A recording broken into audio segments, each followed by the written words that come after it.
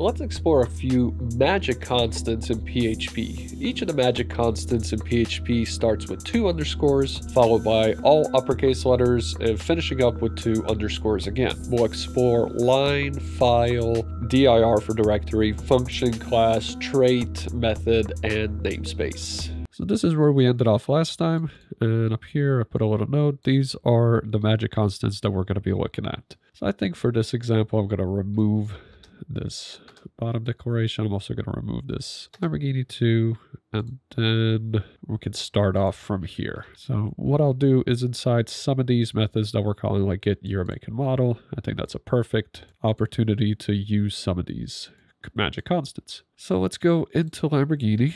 Lamborghini extends car, and we'll go into car, and then I think at the bottom of either car, yep, get, year, make, model. So there is the method that we're calling, and that's inside car. So we want to return this entire thing, and then we're going to start appending some additional stuff. So we'll say, we'll put a little break tag, and then we also want to return the line dot line, or actually better yet, a line number. So let's go open this up, hit refresh. So there we go, line 204. Now what is that line 204? Well, that's this line inside of our code. So on line 204, this is where this is being called. Let's look at some of the other magic constants. So the next one that we're going to look at is file underscore file.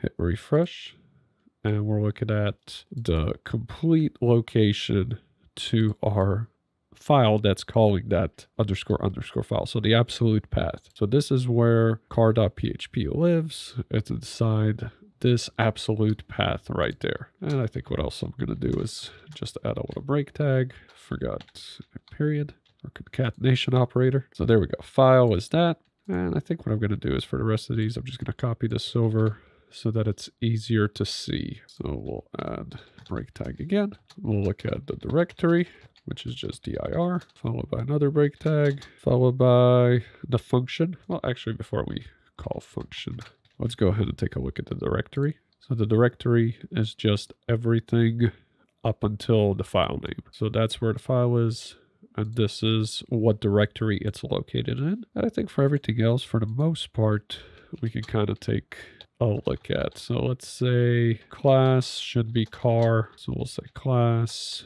and then we'll skip trait for now. We'll say method. So this is the method, and then the namespace. All right, so let's take a look at which each one of these will produce. If we hit refresh, so the class is the actual class name, which our class is called car, followed, prepended by the whole namespace. So it's saying car within magic constants, vehicles, cars.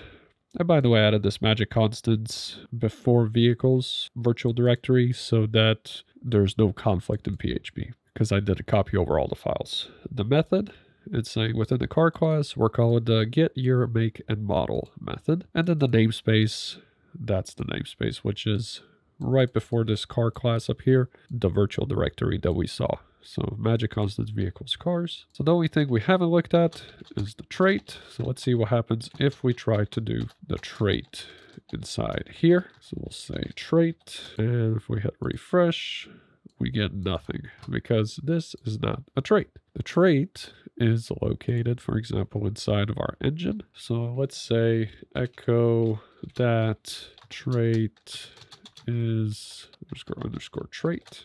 Still not going to be anything. We're just going to go ahead and remove this from here. So if we hit refresh, still nothing because we haven't called that method yet.